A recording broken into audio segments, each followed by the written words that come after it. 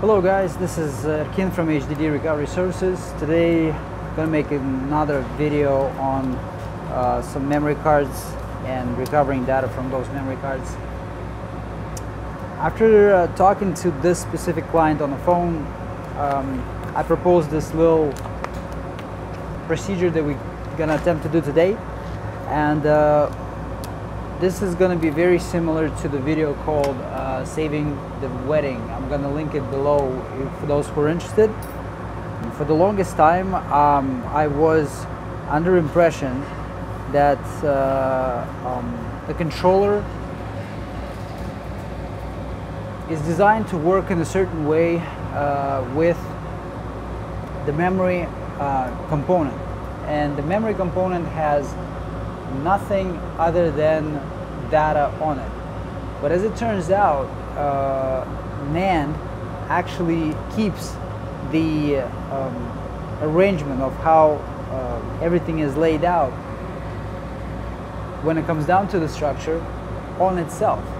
So if we have a controller that is compatible by spec, as long as the memory is being ran by the same controller, and it is compatible with that PCB layout, it turns out to be a success. Now, I mean, you have to kind of know how to pick your donors and stuff like that.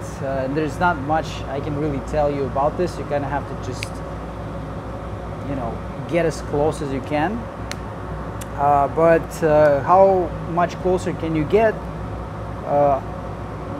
when a client buys two cards at the same time? You can't really get much closer than that. So most of the time, if I don't forget, I always ask clients if this is the only card that they purchased, or maybe there is another one. And the reason is not that I'm lazy. The reason is not that it's quicker. The reason that for me asking that question is because this is a better way to recover data than any type of chip-off recovery that exists. Whether it's, doesn't matter who is the manufacturer of the tool, this technique, as long as you can get it going, as long as it's compatible, is going to work way better than any alternative that you can find with the tool for data extraction. So step one is to crack them open. I got this one labeled as the one that needs repair. I got this one without the label. I assume it's a working unit, and we're going to use that as a host. The only problem with a memory card that is like this is flexibility of the board. The boards are really flimsy on them.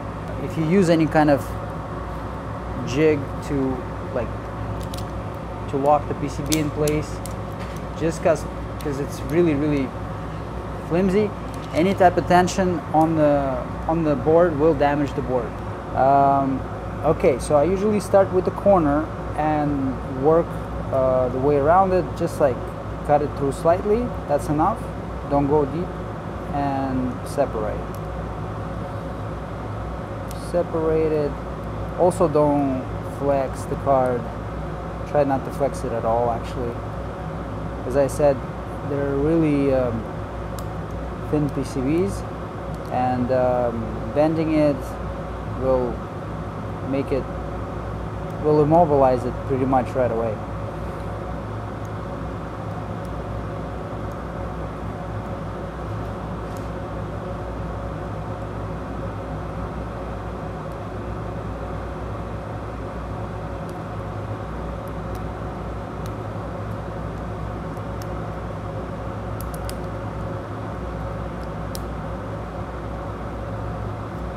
Also going to try to save the interface, not break it like massively apart, so that we can just slide it into the reader as opposed to wiring it up to a reader that's been stripped down.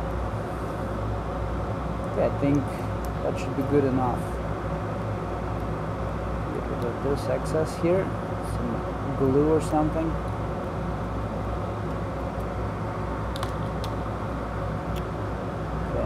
Pick that out.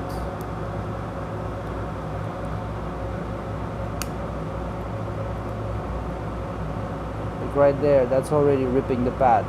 Okay, I'm not worried about that specific pad because that's just structural. NC pad not connected. But I should have definitely been doing a better job with removing it.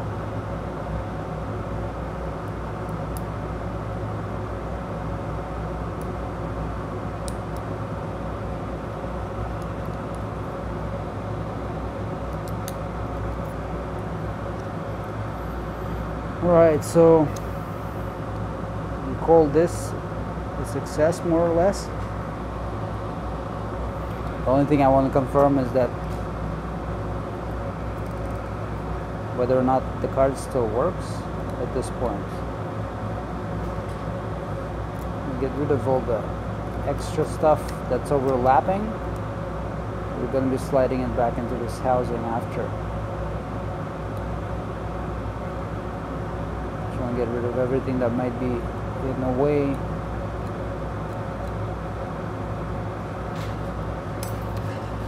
Just gonna do a quick control fitting and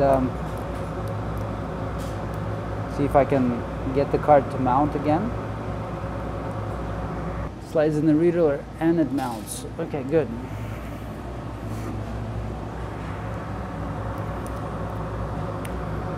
So even though those NC pads had seen better days, we still have very much functional card.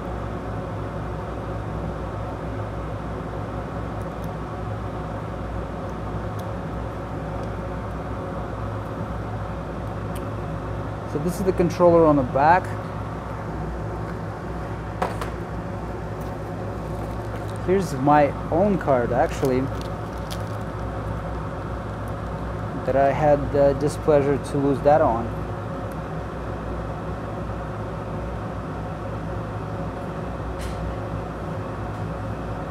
It actually may be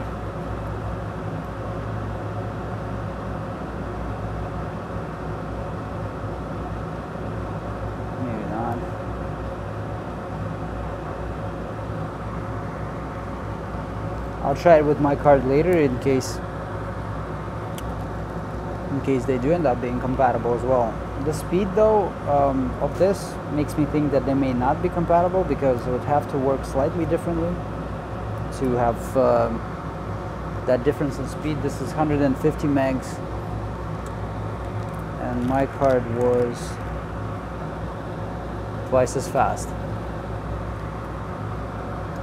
So I'm thinking controller on mine might be like SM2246 instead. This is the one that we need to recover.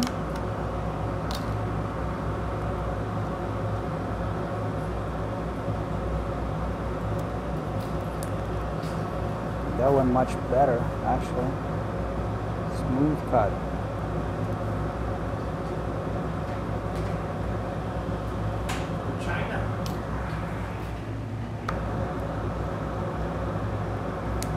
So this one actually came apart very nicely, and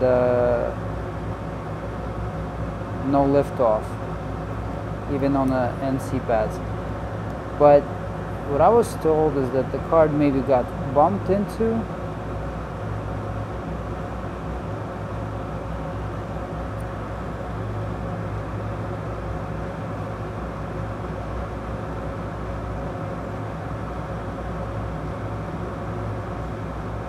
You see how thin this PCB is?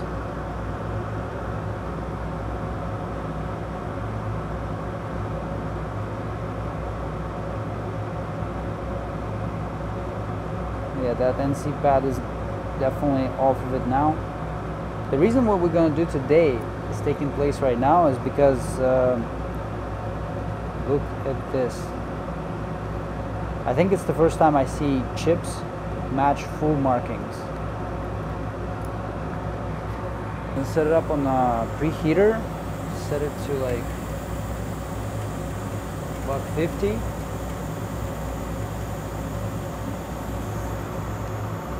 Let it warm up. Once it gets to that temperature, because the preheater is a bit slow, I'll get back.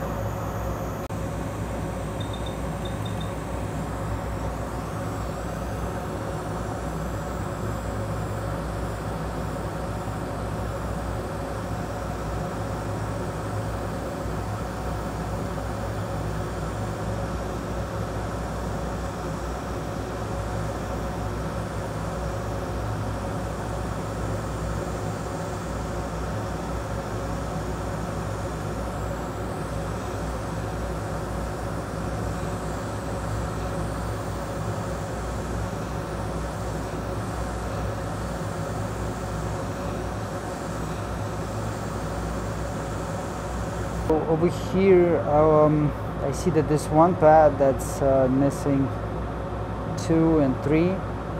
That could be the reason why the unit isn't functioning. Now I'm gonna just mark it also that this is chip number 1 and this is 2.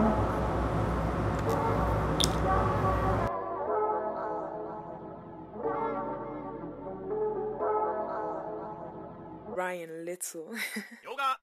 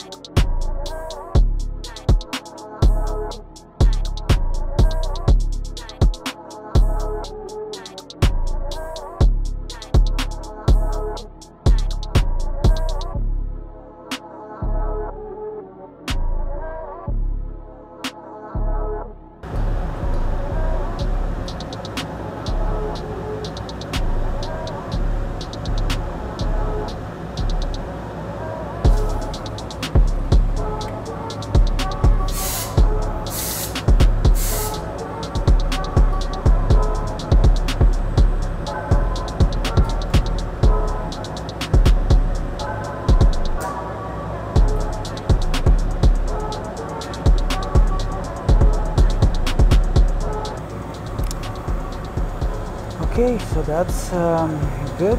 I'm gonna lower it back down to 100, let it cool off, and then fire it up through the original housing.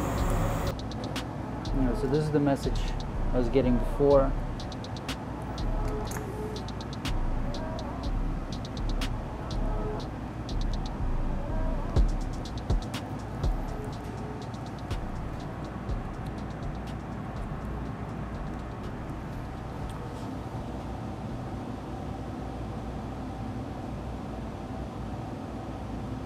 And voila, 58 gigs, full structure.